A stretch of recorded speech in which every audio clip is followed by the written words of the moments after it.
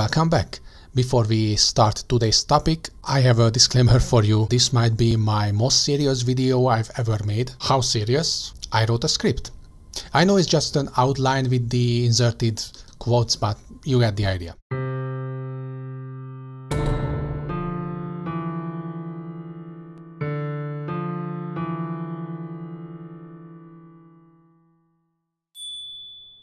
And now for the two people who stayed here. What I have to say is that I'm Hungarian and our country successfully re-elected our garbage government once again, and it's been attacking LGBTQ plus people for quite some time. So I feel like it's my responsibility to speak against them the only way I can. Back in April I made a picture of the most famous Hungarian poet ever, but as a genderqueer person, and I decided that if they win the election, then I'm going to make it into a series and I'm going to create more pictures with Hungarian historical characters and Hungarian works of art, but I'm also going to add some sort of LGBTQ theme to these pictures. And this is how we arrive to the topic of today's video.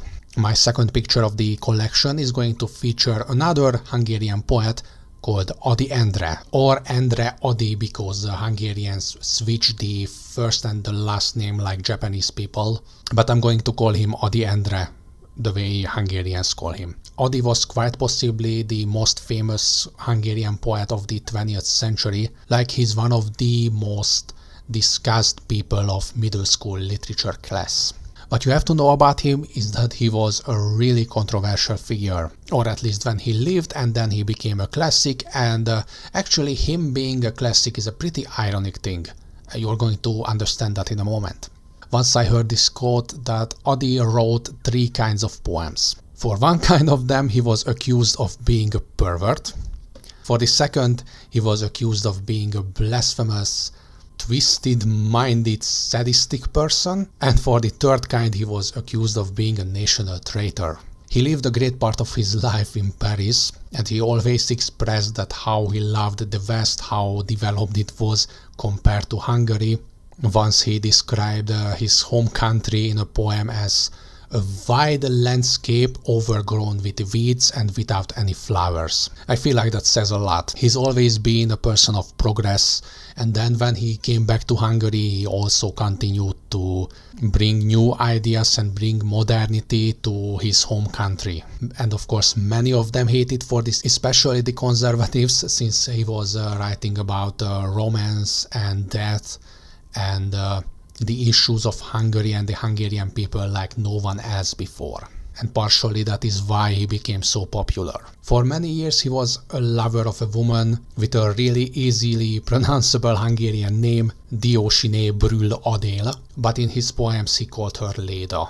So she was the person who took him to Paris, and from what I understand they had a really toxic relationship. Like, you know, these they love each other but they actually hate each other kind of situation. You get this. And literature history describes this as a really passionate but self-destroying, so take that the way you want. So this picture is inspired by 2 of his poems about Léda and their relationship. And I'm going to get into that after we address the elephant in the room. So on this picture I decided to depict Ady as a trans man. And what you have to understand is that he was not a trans man in real life.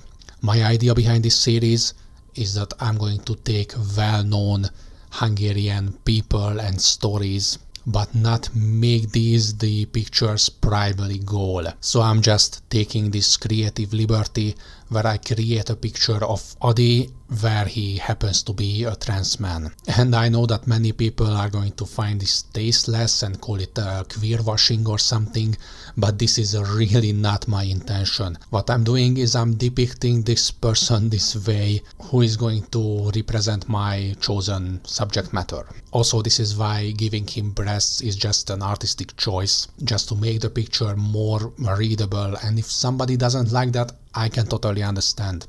But I felt the need to describe this whole situation so people can understand it properly. And I really have to emphasize that this is not meant to be offensive in any way. because when I made that other picture I was accused of trying to ridicule Petőfi, or trying to ridicule the whole LGBTQ movement, or trying to like create this freak show character in order to shock people or something, but this is exactly the opposite of my intentions. What I'm trying to contribute is opening people's minds and opening their eyes to the existence and validity of trans people. And there is a specific reason why I chose him for this picture, and it's going to be more clear once I get to the end of this video, so please stick around if you want to hear that. Just a little break because I wanted to show you this. So we don't have many pictures of Leda, and this photo shoot is like the most famous one, and all the textbooks in middle school have these pictures. And one interesting thing that I wanted to point out is that she might have one of the most interesting looking noses I've ever seen. Like there's this really big nose opening that is really long, and it's extending forward much more than most people's noses. And she has these really tiny nostrils in exchange, so it's like this really pointy and thin, and it's almost looks like a beak. Honestly, I wasn't really able to show that in the picture, but I wanted to mention it because I found it interesting. Also about Ady, this guy has one of the strangest faces I've ever seen. Like, maybe it's just me who was staring at this face for way too long, but does he have a round face or a square face? The answer is yes. Does he have a big nose or not? Yes. Does he have strong eyebrows or not? Yes, obviously. So it was a bit of a mess, but I feel like that I managed to create a person on my artwork who resembles him at least a little bit, and I showed the picture to some people and they recognized him as Ady Endre, so that was a success. So where was I other than showing you these spoilers? So it's time to talk about the poems. The first one is titled With Leda at the Ball, and people nowadays would recognize this story as kind of a Tim Burton style poem. So the whole story is about Ady and Leda entering the ballroom as this dark, freaky couple, and the happy and cheerful young people just got scared away by their presence. It's kind of this dark romantic story. You could always call it like a gothic love poem or something, but one thing for sure, back then people were not taking it lightly at Hungary. Handsome lads and rosy lovers gathering, gazing in horror at the somber couple entering. Who are they? Inquiring, terrified, the dreadful. And so we enter hand in hand, mournful. Music dies amidst the merry ball. Sudden gusts of icy wind whirl through the frozen flames of the hall, amongst the youth that swish to swirl. But the two of us dance a dance of macabre, ghastly, and the startled youth at once fall apart fastly. The other poem is titled Hawk Mating at the Fallen Leaves.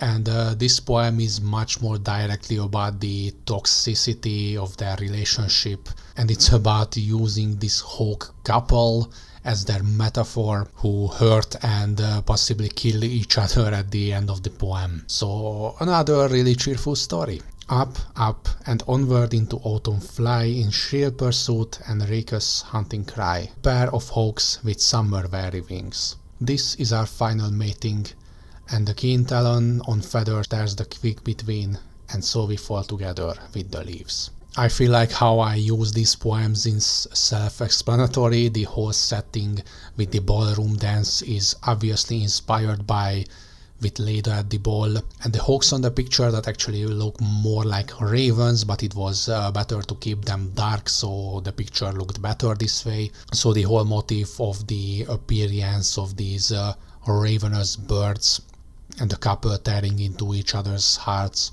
is inspired by the poem Hawk Mating on the Fallen Leaves. As we are nearing the end, I have to talk about the importance of Ady's poems and about the fact why I think that him being a classic in Hungarian literature is really ironic. So the situation is the following. Ady Endre died 103 years ago, and a great part of his poetry was about pointing out the flaws of Hungary and discussing how underdeveloped it was before anyone was allowed or daring to write about this issue. And he just hit the nail on the head with this thing. And he was raw and straightforward with his message. And you feel the hatred in his poems. I intentionally chose poems that were not about the Hungary situation back then. But if you read those poems, you really feel that he has a sort of hate in him and a really different kind of love towards the whole West. But at the same time, you can just tell that he was someone who really cared about this and someone who really wanted to see progress in his own home. And Ady himself became the history of Hungary, but this progress didn't. So if we could bring him back for one day and he could look around, on one hand he would see how far the civilization went and he would feel some sort of pride, but at the same time he would be really sad when he thinks about how much the country didn't change in these 100 years and how the current leadership is trying to drag down the whole society. He had one really famous poem called I am the son of Gog and Magog. I'm not sure if those names are the same in English. It's a poem partially inspired by this biblical story. And one thing that appears once again in this poem is that he's seeing himself as a sort of prophet. And he feels that it's his duty to guide his own people towards a better future. That it's his responsibility to bring progressivism into his country. Actually, thinking about themselves as prophets is a common thing about poets or artists in general, and Ady was most definitely seeing himself as one. There's even this story that he was born with 6 fingers on his hand, and the extra finger was removed when he was a baby, but he saw it as some sort of divine sign that he was meant to be someone who shapes his own people. Someone who is destined to become this prophet that he saw himself as, and in one way he eventually became this prophet, and he continues to inspire people to this day, only not the majority of people, sadly. But when people of my age look into his thought process and his works, then we just see how much ahead of his time he was.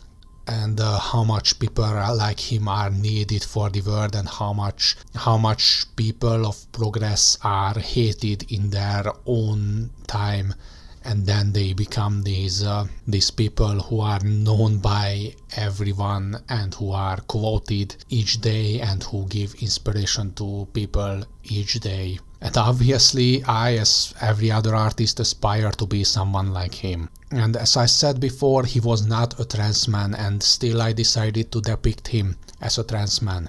And I have no idea how he would feel about it actually. Most likely wouldn't even say anything to me, just yeah, some stupid fan. I feel like that if there is one person as known as him who would feel honored if he knew how someone is using his likeness and his works in order to represent progressive ideas like the acceptance of trans people 103 years after he passed, then I feel like that this person would be Ady. And that is the reason why I chose him to be the trans person of this collection. This is the series so far. I titled it Queer Hungary Reimagined. I know it feels kind of cringe, but it's a clear title, and so far I have these 2 artworks in it. I still haven't talked about how I made an animation in Blender using the elements of this picture. Animating things is still new to me, and I'm still figuring out how things work, but I felt like that this picture can really benefit from this animation. And as I said, I have more ideas for the future. I have planned to make one picture like every 1 or 2 months until our current anti-LGBTQ+ leadership is in power. And I know it's not much, and I know that it's practically nothing. for me to make these, but this is exactly how they want us to feel. They want us to feel that we cannot change anything, and they want us to feel that creating such things as this painting is meaningless. And I want to contribute as little as I can to the goal that I want Hungary to reach at one point. This is the whole story behind this series. And I'm really thankful if you are still here and if you watched through this video. And you might be asking why I'm making these videos in English instead of Hungarian if these pictures are about Hungarian people. It is very simple. Pretty much there is no one at Hungary who would watch these videos. Like, Hungarian is spoken by 13 million people worldwide, and I'm gonna be honest, most people who are people of progress know English well enough to watch this video. That's not even bloating this bigger than it is. That's literally how it is nowadays. I want to address the West with these videos and not the Hungarians who don't even speak English, because let's be honest, most of them would, I don't know, kill me for making these pictures, or at least knock a few of my teeth out. But if you are here, then thank you very much for contributing for my project, and I cannot express how thankful I am. So this is it. Thank you very much for watching. Have a nice day. Do some art, even if it involves some ravenous bird action, and have fun while doing that, and farewell.